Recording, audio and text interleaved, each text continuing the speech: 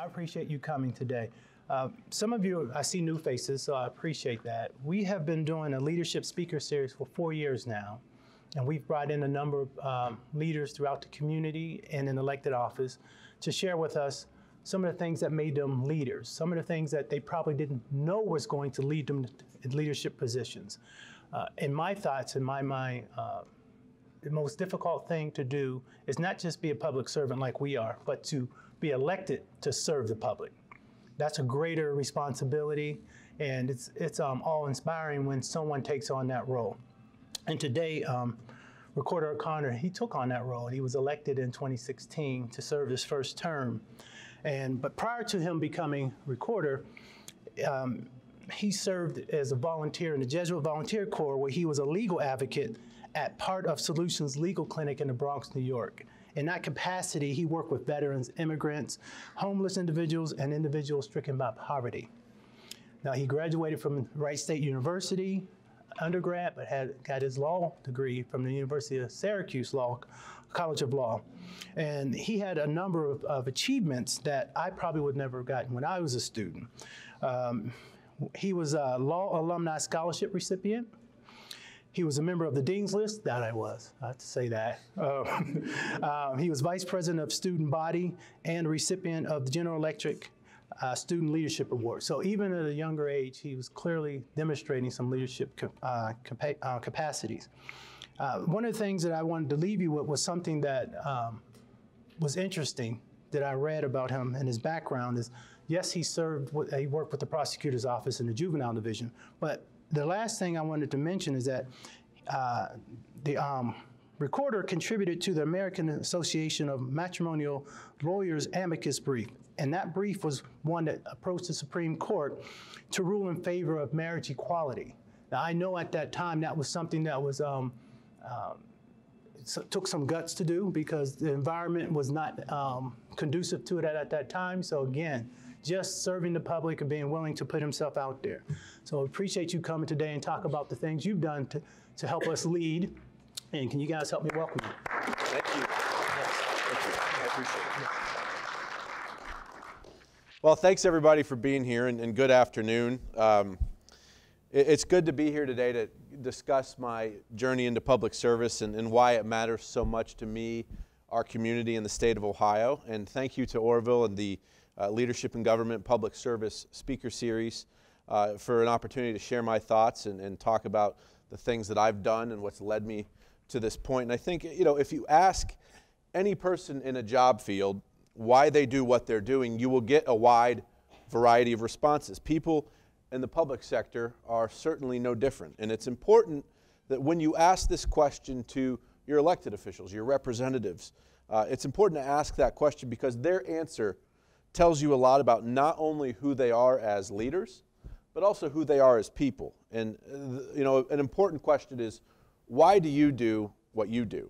And my journey into public service, my story is quite simple actually. I was raised to understand that it's not just my duty, but also my responsibility to help those in need. My mom spent her career as an educator, empowering future generations to be the best they can be, both as individuals and as members of our communities. And through this service, she modeled for me what it looks like to devote your life to giving back and creating a community to be proud of. And it's this lesson that I've carried with me, which first inspired me to become active in politics and public service. Now, getting involved in public service doesn't just entail, I think, saying that you want to help out. It involves finding something that you are passionate about. Maybe it's a specific cause, maybe it's an organization. It doesn't always have to be elected office. For me, I'm passionate about ensuring that we have a society within every community that there is opportunity for all. And I think that to create this society, you have to have good leaders. You have to have honest, compassionate, and hardworking people who lead by example, who create good government that emphasizes these values every day. Now, Franklin County's slogan is where government works, right? And the term good government, it can be vague. It can mean different things to different people. Part of my thought is, and the beauty of this state is the diversity that we have, and it's diversity of opinion, it's diversity of lifestyles, it's diversity of backgrounds. And I think that a part of being a good citizen and community member is developing opinions on these things. It's listening to others. It's engaging with others. It's answering simple questions like, should your taxes go up? Or what is good government in fact? And as I've journeyed to answer questions like this one, I've never lost sight of the responsibility instilled in me to give back. Orville mentioned that I served in an organization called the Jesuit Volunteer Corps. That was in the poorest community in the United States. And in that experience, I worked with veterans who had been denied VA benefits or weren't having success at navigating the VA system. I worked with immigrants. I worked with homeless individuals. I worked with folks who are facing evictions, the poorest of the poor. But it's in working with those people that you realize that every single person has their own life. They have their own dreams. They have their families. And they usually know what they need to improve their lives. And the dreams of those folks, that's what inspires me to do the work that I do every single day, because experience, it shapes all of us, right? We all come from a different background. We've all taken different paths to be where we are. Experience gives us empathy. It reminds us that the world is much bigger than whatever challenges or successes we face in our personal lives. You think about the opportunities for success and even the opportunities for failure that you might have in your personal life, in your career, in your community. You know, it's difficult to think that someone has two options whenever they do things, to succeed or to fail. But that's not actually true, because there's a whole conversation over the course of what we do that is often forgotten. And that conversation occurs way before the potential outcome we all rush to think about so quickly. The conversation that we have begins at ensuring that all people have the opportunity to achieve success or failure. I worked in the poorest congressional district in the U.S. I saw people who weren't looking to be handed success. I saw people who were looking to have the opportunity to succeed, the opportunity to work towards their goals. And it's opportunities such as these that I believe every government official, from local to state to federal, has a duty to fight for. And through every endeavor that I have pursued, I have honored my duty and worked to enable those who need our support. Within the office I hold currently, my position as Franklin County Recorder allows me to fight for Ohioans. And sometimes people think, well, and I speak to jurors every couple of weeks, and I always ask them, do you know what the Recorder's Office does? And people might think, well, what can the Recorder's Office actually do for us? But we can do good work.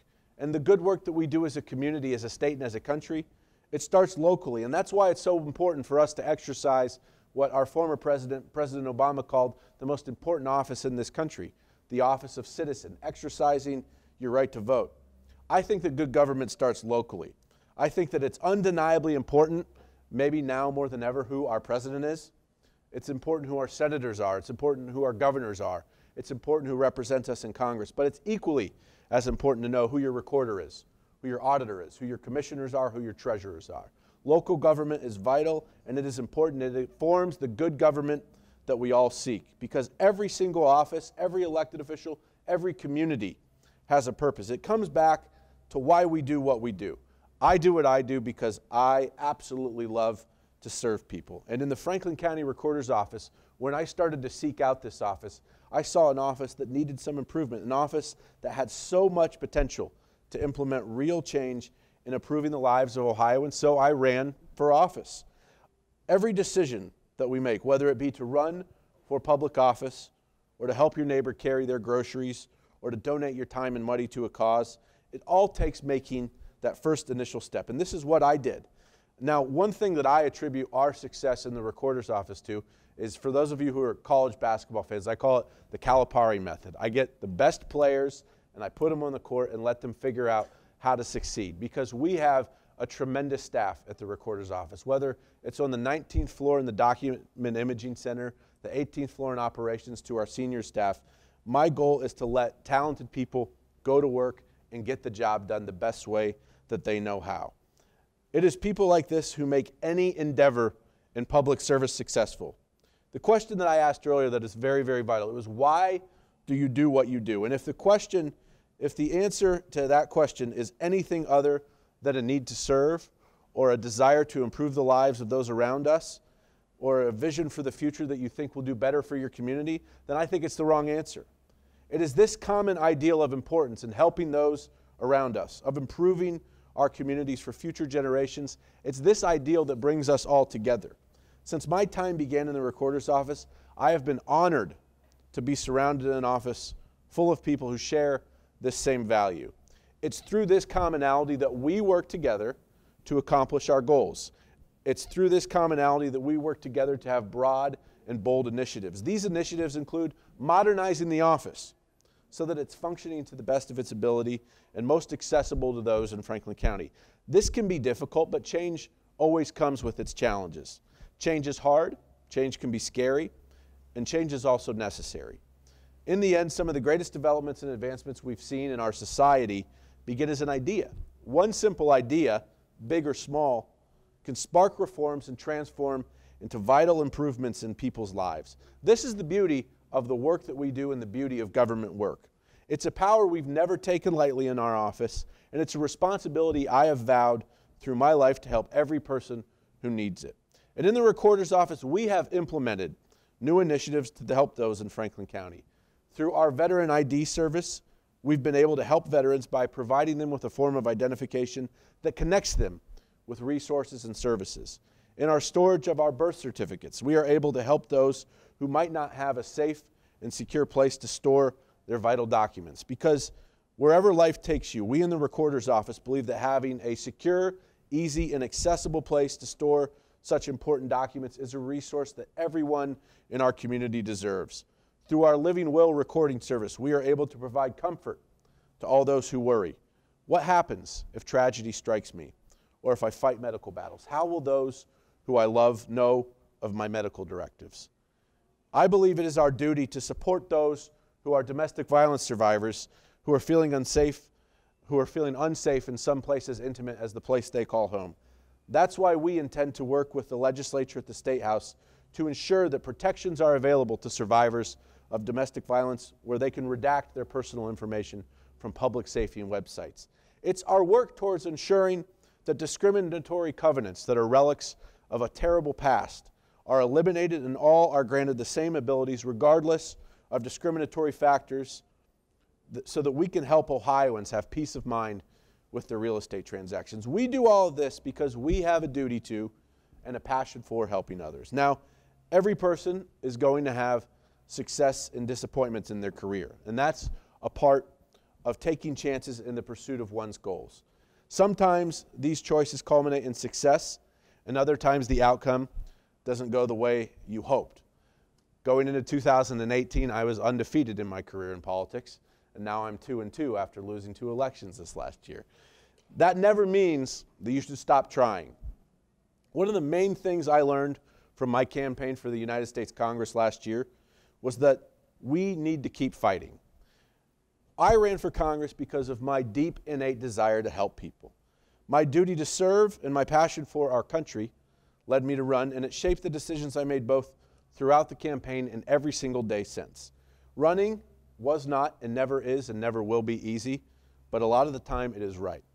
It impacted my life in immense ways. It allowed me to meet so many individuals, children and families whom I respect as my fellow Ohioans from so many different communities and backgrounds. It's these people in Franklin County and outside of it who I will never, ever, ever stop working for and fighting for. Now, our state has come a long way. Our state has seen improvements and advancements, making it a great place to have grown up in, to someday hopefully raise a family in, and a great place to currently pursue success in. But it does face challenges because the quest for our progress never will stop. As I have said, government is only as successful as its parts. Every local office and every community throughout this state matters. In the future, Franklin County must overcome the challenges associated with operating in a competent and forward-thinking way while large parts of our state are stuck looking backwards. If those making decisions impacting our future in this state are not thinking about our future, how good can those decisions be for our collective future? The bottom line is simple, and I will be very, very blunt. Our current and past state leadership has not been forward-thinking. They have implemented policies that have cut from the very communities they are supposed to represent. When local governments like ours are handed cuts in funding, we are not able to do all we aspire to do. Through this, our communities suffer, and when our communities suffer, Ohio as a whole suffers. Along with these detrimental cuts to local funding, our state leadership is not investing enough in the very people who would be impacted by these decisions, who are our children. Ohio's future generations of community members, of voters, of workers, of leaders deserve our support, but instead are facing poor investments across this state. That is not just unfair, it is also unjust. The future that we seek in Franklin County and across this state is not impossible to obtain. It is not so far out of reach. Every single journey of innovation and progress begins with one step. Ohio needs to start making that step and continue to make steps forward. Instead of tearing down our local governments and focusing on draconian and outdated legislation like we see too often, Ohio needs to be at the forefront of implementing policies to enable our communities to journey into the future that we seek. This path forward of investing in our communities does not just mean stopping budget cuts. It means asking the wealthiest of Ohioans to do more for our communities instead of asking the poorest of our community members to do more. It means giving Ohio's children the resources that they need to succeed, the resources that they deserve. We can do better for our children because we must do better for our children. We must invest in a future that ensures every child, no matter their situation, can look forward to a shot at the American dream. We in Franklin County and beyond need to start thinking proactively instead of continuing the disservice of thinking reactively. This begins at the local level, taking root in individual communities and spreading across our state. The future of Ohio and Franklin County begins every single day with the choices that we make for our children and for our communities. It is up to us in this room as public servants to make choices about this future. Now, public service from the elected side, which you mentioned, it's not a field that you get into lightly. You could ask my fiance what it's like to have reporters call you at work and have people follow you around all the time. As a public servant, you have to know not only what change is needed, but also how to implement that change effectively. No matter the office or the level of government, each person has a specific role that they must play for the overall functioning of our government. As a public servant, you can never forget those who you serve, those who elected you and those who rely on your leadership. Through the office that I hold, I've been fortunate enough to fight for people. I've been fortunate enough to not have to forget the people who I served in those poor communities. I've been fortunate enough to know that there are 1.3 million and growing people who rely on our office to do good work. They need us to make decisions to ensure that the future that they dream of is possible. I've never forgotten the poorest among us, who even amid the trials and tribulations of their lives, never lost sight of their dreams. And I've never forgotten the voices of every Ohioan I've met in my pursuits in Franklin County and outside of Franklin County, those who agree with me and those who don't, who just want a fair shot. It's these people who shape me, who shape all of us who serve. They impact our lives just as they impact our service. And we all must hope to better theirs. Now, I'm open to any questions or feedback or anything. I know, Orville, you mentioned that you had some questions and stuff, so, but fire away. I'm happy to discuss anything. I'd like to take it from the audience first because I have like tons of questions for him. Yes, Beverlyn. You mentioned that when you came to the office that you can't change. Oftentimes when you go into a county office, there's a lot of time to staff. Mm-hmm. So how did some of the staff react to changes, and how were you able to calm them? Sometimes it's wrong. Yeah, so we recognized that there was a fantastic cadre of institutional knowledge, folks who'd been serving the community for a very, very, very long time, who really are just very, very good at the work that they do. If you talk to folks who interact with our office on a daily basis, they'll tell you that our customer service desk is absolutely fantastic at dealing with any type of situation that might arise. Our recording services desk is fantastic at dealing with some of the nuances of the work that we do. So relying on the good and getting rid of the bad was an absolutely vital part of this process. You know, we recognize, like with any team, that there can be improvements that are made. And you know, we had some things that we needed to fix. Some of our metrics when we took office were pretty far behind, and we wanted to turn those around. But by allowing an invigoration of new leadership and of new ideas and reforms, but also relying heavily on senior staff and people who had been there for a long time, we were able to kind of create a really good mix of, to use a sports analogy, veteran leadership, but also rookie presences. Let me follow up on that question. When you arrived at the office, recorder's office, what most impressed you about the staff that became part of your team when you arrived?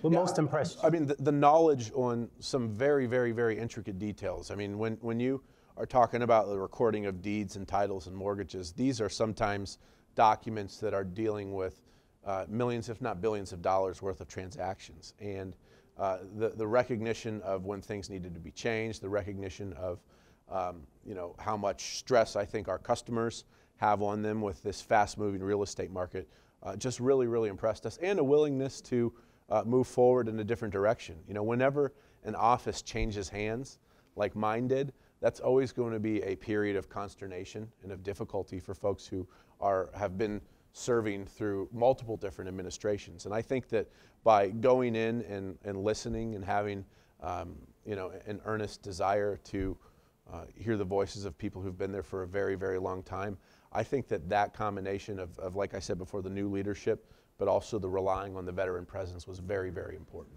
Good. Appreciate that. Another question? Just following up on that point, I made a call to your office shortly after you had taken the office. You hadn't been there very long. And I had a kind of a complicated question about what to do with some property that was in my dad's name. And my dad was very, very sick at the time, and he did ultimately pass away. But your staff was just so extremely helpful. They made follow-up call because they were checking out the information. They were just super, and their manner was so helpful. And I just was wondering if you would talk a little bit about, the leadership style that it takes to be able to create that culture that is able to be so responsive. Yeah, so, I'm a big believer that if there are talented and skilled people, to just let them do their job and not, there's micromanagement, right, which a lot of people do and doesn't always work well. And then there's making sure that you give people the tools that they need to succeed. And, I would be foolish to go to Eric or Judy and folks at our customer service desk and tell them how to handle the type of inquiry that you made that day, because it's my job to lead the office when it comes to our initiatives and our budgets and decision-making processes that we have to put in place. But, for me, recognizing that we had so many talented people while changing the way that our executive senior staff was functioning, I think allowed for the change to occur in a very, very fast way. And it wouldn't have been possible without the very, very, very committed folks that we have who've been here in some cases for 20 or 30 years. And comments like yours about the feedback and the interaction folks have, it's very, very common. I mean, I spend a lot of time talking to folks in the real estate community, talking to title agents, title attorneys, and on a weekly basis, people relay the positive interactions that they have with my staff, and it's fantastic. And one thing that's great too is, and I know, some of the folks who are here deal with a lot of veterans who come into our office, and we've had veterans who are World War II generation up to, Iraq and Afghanistan, War on Terror generation veterans, and it's always great to see the respect that they're given when they come to our office for a same-day ID.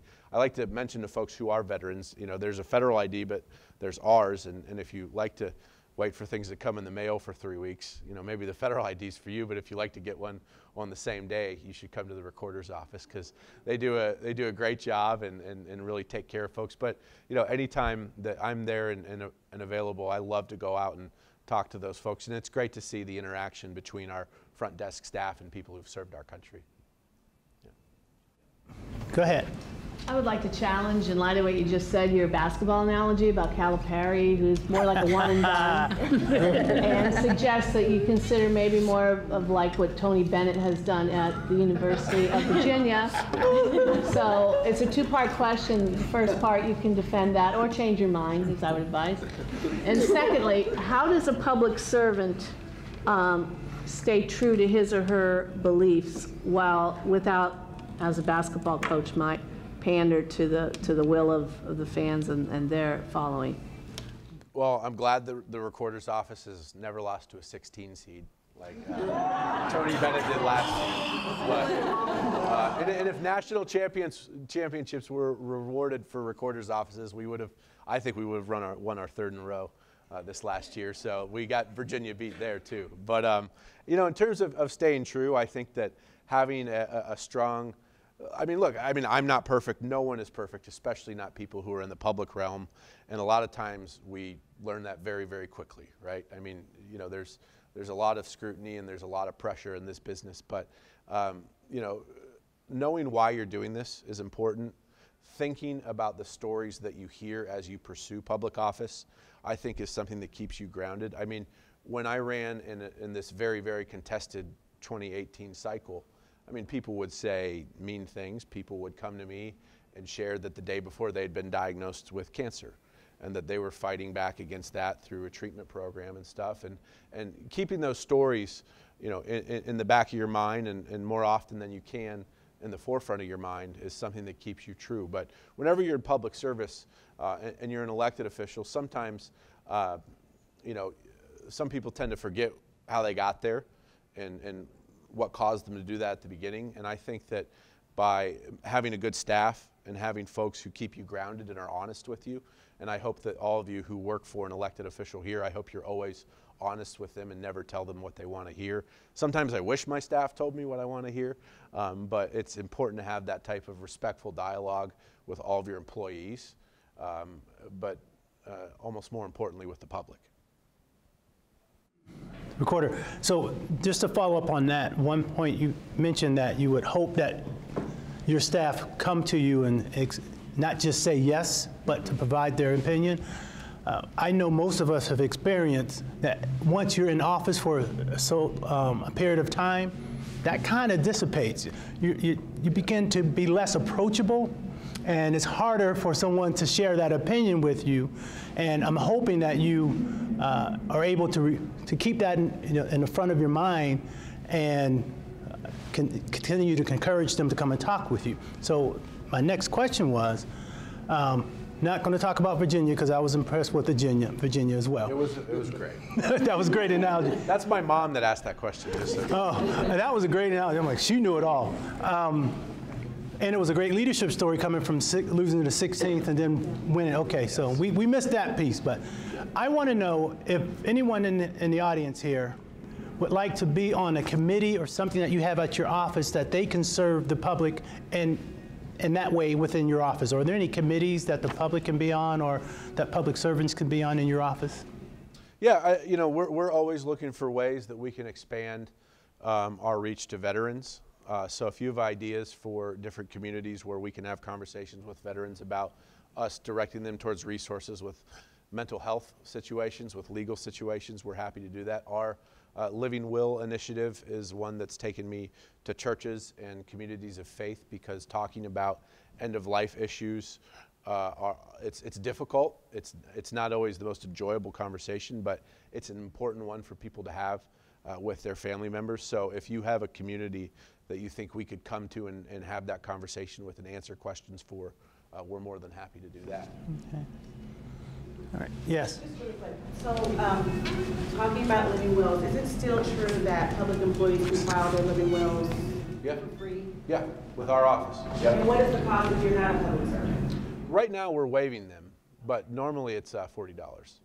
Yeah, because we want people from all different communities to be able to access this, and a lot of times, the people who need it the most are folks who are poorer and folks who don't have the money to have an estate attorney who holds on to it for when that type of situation arises. So I always tell people that a living will, for it to be valid, it does not have to be filed with us, but someone needs to know it's there. Because if you fill it out and don't tell anyone, chances are you'll be in a situation where you can't give the directive anyway. So if you work, if you fill it out with the guidance of a pastor or a religious leader, or if you do have an attorney or a banker or someone who's trusted, who's going to hang on to it. We encourage people to do that. You mentioned your time as a volunteer in the Bronx, and that you work with veterans and the poorest of poor. Tell us a story or a memory that you had at that time when you interacted with one of the individuals or one of the groups. So there's two stories that I think of, and I never, I don't think I ever shared these last year. So this is the first time I've told anyone, but there was a man who came to our office. I'm not going to say his name because of confidentiality, but he was in the Marine Corps in the Tet Offensive in Vietnam. Everybody know what the Tet Offensive was. It was a very, very violent battle in the Vietnam War. And he was wounded a couple times, and he received a Bronze Star, and I think with a V for Valor. And when he came home in 1968, I think he got home in mid-1968 after the Tet Offensive, because that was in January. He had a job at the New York Times on the printing floor, right? The roles of printing and all that. And it was a union job, so it paid well. It had good benefits. It had a pension. And about 4 or 5 years after he got back, and he got married, had 2 babies. And about 4 or 5 years after he got home, he couldn't go to sleep anymore because he was so terrified. He had post-traumatic stress disorder that came back a few years down the line. And this is about 1975. And I know the date so well because we worked on his case in a vigorous manner. But, he couldn't fall asleep. So because he couldn't fall asleep, he would finally fall asleep when he could, which sometimes was at work. And even though he had a good job, we didn't understand what he had gone through at that point as a country, the way that we hopefully do now, although we don't do enough about it. And he lost his job, and he turned to alcohol, and he turned to drugs, and then he lost his family, and he turned to life on the streets. He was homeless, and he came to us in early 2010. I remember working with him, and just told me his story and what had happened to him. And when someone comes in who, was wounded in Vietnam and was decorated for valor in Vietnam, who came home and was forgotten by our country, that kind of pisses you off a little bit, right? I mean, it makes you upset, and it makes you want to fight back for people like that. And in some ways, I always thought, well, I loved history, I loved the news. I thought, I'd run for office someday. I didn't think I'd run countywide at 29 like I did. I didn't think I would do the congressional thing like I just did. I thought I'd, get married, have some kids, and then run for something, down the line. But something like that happens, and you start to think, like, if I can do something about this stuff, I will do something about this stuff. And so that's a story that I've carried with me a lot because it was so personal. I mean, I worked very, very closely with him, and he had all the rights to VA healthcare and VA benefits, and he didn't know how to do it. And he was afraid to ask. And when he came to us, we said, we'll take it from here. And sometimes, government shouldn't do everything, right? But if we can do something, we have to do something, especially for people like that. And then the second story I think of, and this is very, very poignant because it's Lent, and as someone who is, a practicing Catholic and proud to be Catholic, I remember on Ash Wednesday, the legal clinic I worked at, it started out as a soup kitchen. So people would come and, get their meals, and they'd wait in line, out the door and on the street. And the simple task that I was given on Ash Wednesday was to go to the homeless individuals who were waiting in line and offer them the ability to have their ashes put on their forehead. And for me, that was a very, very, very human experience, to have that type of connection with individuals from so many different walks of life who were coming to get food, to get a shower, to get legal help, to get dental help, to check their mail, because they, if you're homeless, where are you going to check your mail if you don't have an address, if you don't have a mailbox? That was a very, very, very human experience for me, and one that meant a lot. So those are, there's so many. Another story was, it was right before Christmas in 2009. There was a woman who was a undocumented immigrant who was working 2 jobs in the Upper East Side of New York, which is the wealthiest part of this country. She's living in the poorest part of the country, but working 2 jobs in the wealthiest part of the country. And she lived in an apartment building that was 8 units. And what had happened was the landlord assigned the entirety of the gas bill to her 1 unit. So her gas bill is whatever a normal gas bill is in New York times 8. I mean, over $1,000. And it's a couple months, and he's saying he's going to evict her for not paying this. And she comes to us, and I remember just talking to her about what she was going through. And I remember, she's holding a rosary, she's crying. And at one point she says, I ask her, I'm trying to have a conversation with her. I say, well, you have kids? And she's got 3 kids. One of them was a junior who had a 4.2 GPA at a Catholic school. And one thing she said to me, she said, Danny, I know that I don't have a future in this country, but I do everything I do so that my children can have a future in this country. And that's the type of stuff where when you hear that, you can't not fight for people. You can't not go to work for people. And that woman should not have to say that. She should have a future in this country.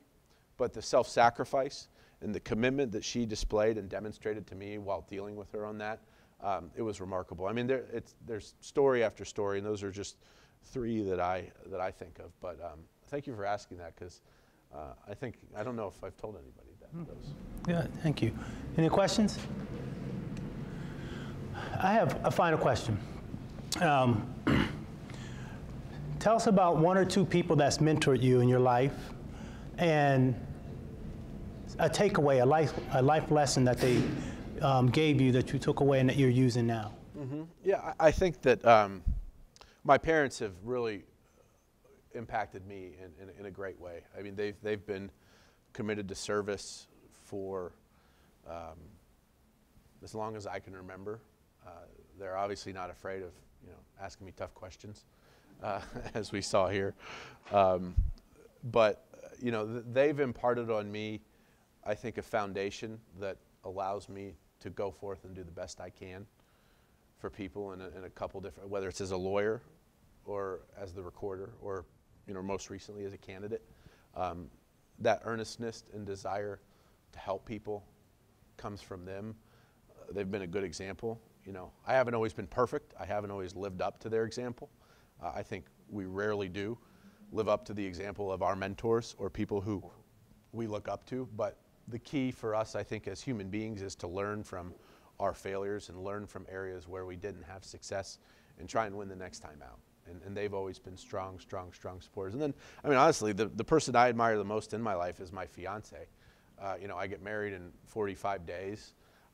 I don't know how I got her to do this. I asked her to marry me in the middle of a congressional campaign, and it's something when you're meeting with your wedding photographer and she sees a black and white scary picture of you on TV as an attack ad, and going through all that and everything. But she's just a tremendous person and a person of faith and has just a good moral compass. We're a bipartisan household because she grew up a Republican and I'm a dyed-in-the-wool Democrat. But she's she's just a great, and I know some of she's a title attorney, so she works with our office, and I know that some of our folks here in the office, Eric and Judy, have dealt with her, and she's remarkable. But she's a more recent entry into my life. She wasn't with me over the Bronx and all those different things, but she's definitely someone I look up to. All right, thank you. Any final points? Not at all. Well, can you help me thank him for coming today? Thank you. I appreciate it. Thank you.